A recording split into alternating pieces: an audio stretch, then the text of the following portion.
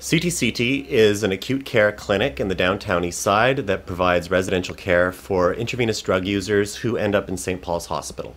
Historically, the medical community looks at the drug user and will try to treat the addiction before the actual health complaint. Here we actually address the health complaint first, and in that process, if someone wants to get to treatment or detox, we'll address that.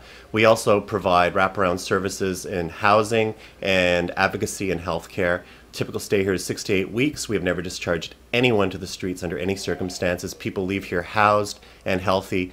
96% of our patients complete their antibiotics versus 20% in the hospital. It's a very good thing. We save a lot of tax dollars. There should be 20 CTCTs.